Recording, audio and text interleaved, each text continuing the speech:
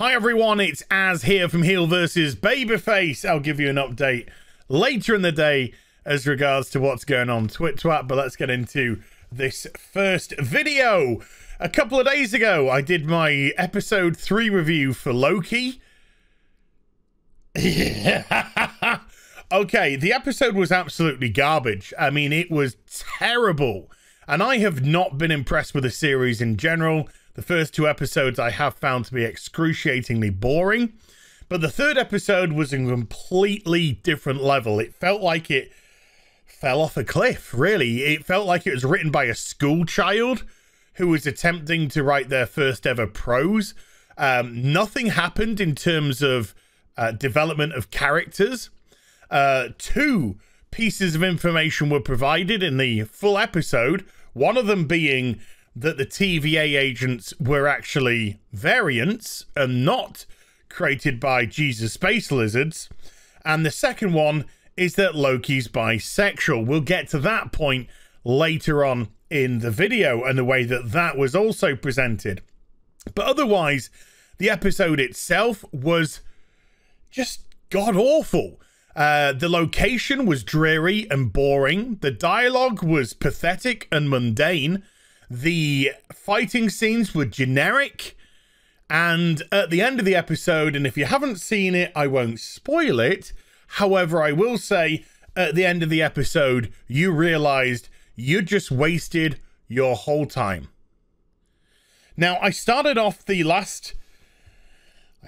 review, I should say, with this right here. And this is how I'm going to start today's video, because Bisha K. Ali is the writer, credited as the writer for that episode. And that episode, like I said, was pathetic. Now, this is a British political comic. I've only seen a tiny fraction of their work. Pretty much out of seeing it, I'd seen enough. It was your typical hateful, spiteful, envious comic who hated white people. Surprise, surprise. We'll get to that in a moment as well.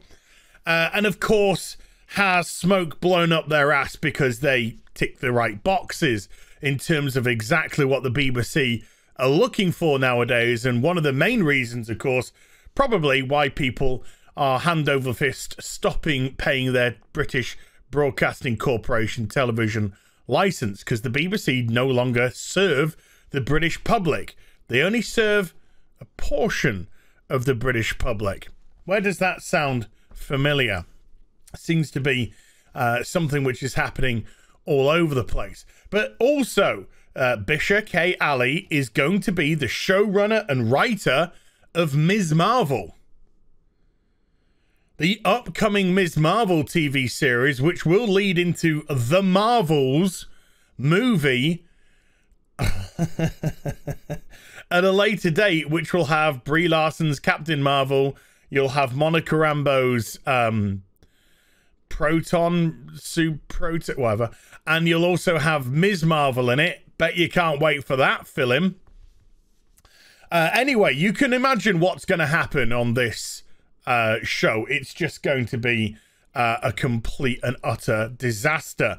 But I want to go back 2 years in time about this person. Yes, 2 years in time. And this is an article from Bounding Into Comics from August 26th, 2019. And by the way, if I scroll down to the bottom, they did a lovely article, John F. Trent, on my banning from Twit-Twat. So go check him out. God bless him. And this runs with the headline of recently announced Ms. Marvel showrunner Bisha K. Ali deletes 5,000 tweets and private social media accounts prior to D23 Expo. Now, of course, I mean, I'll leave that till later. I'll leave that to my Twitter update video, what I was going to say.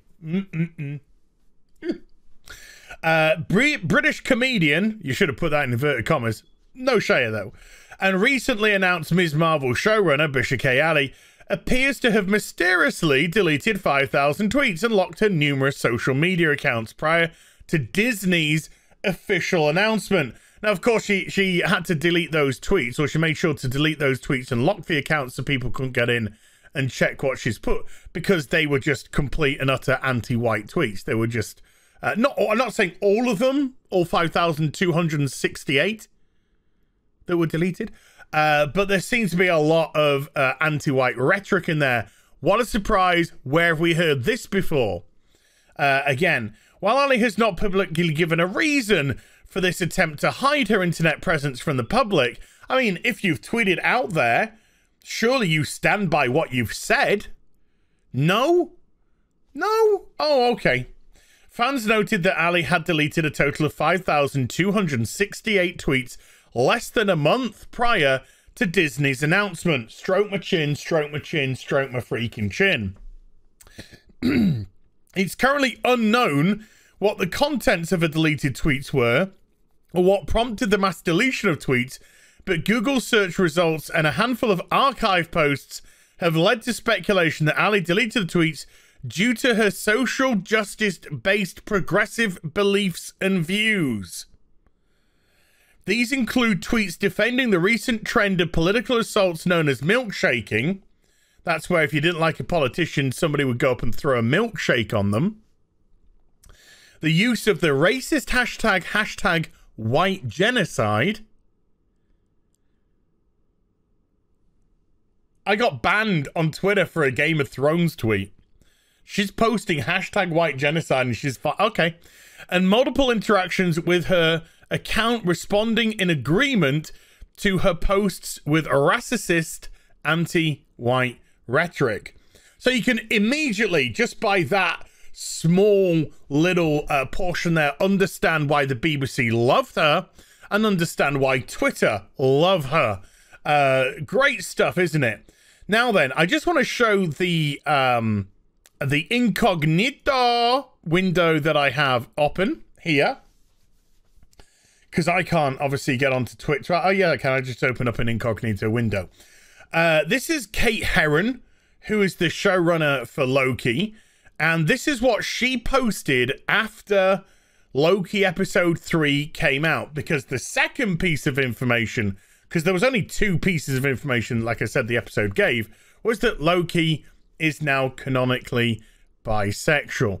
Before I even read this out, some people are going to go, oh, but in mythology, this is an MCU Loki. And an MCU Loki has not been canonically bisexual up until around 2018, when progressive Marvel had been destroying everything anyway, that they alluded to anything like that. Now, I know in mythology, Loki has transformed himself into horses and been rutted and all this kind of stuff, but that's fantasy, you know? But whatever. From the moment I joined Loki, it was very important to me and my goal to acknowledge Loki was bisexual. It is part of who he is, well, now it is, and who I am too.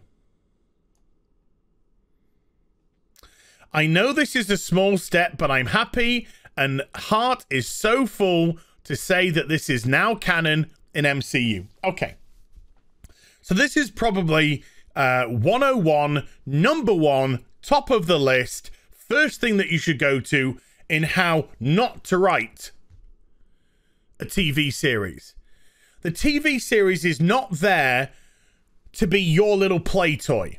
The TV series is not there for you to impose yourself, to insert yourself into that character so you can feel represented, so you can feel important.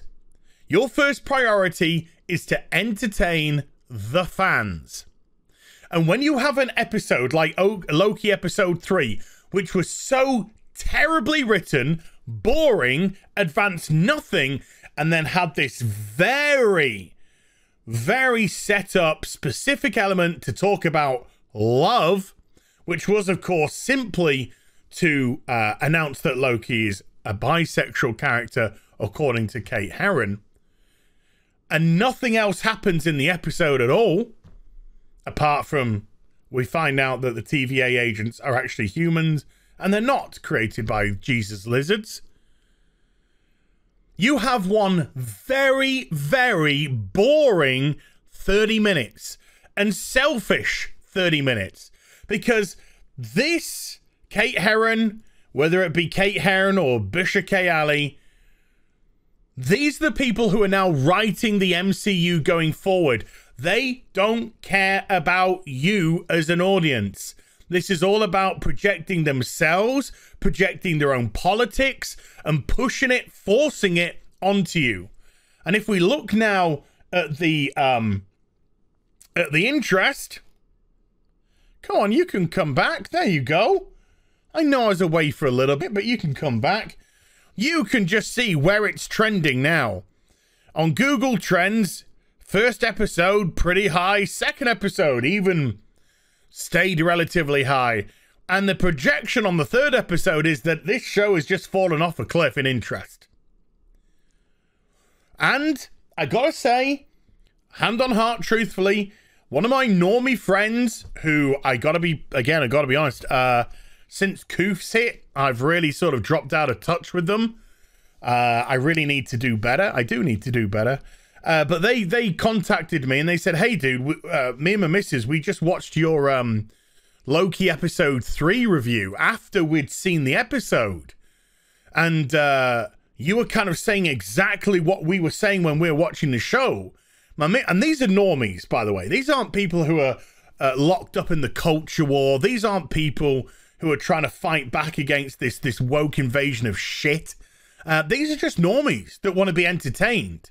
Particularly his missus. You know, these are people that get up in the crack of dawn, go to their jobs, work damn hard, and come home and cook tea and want to put their feet up.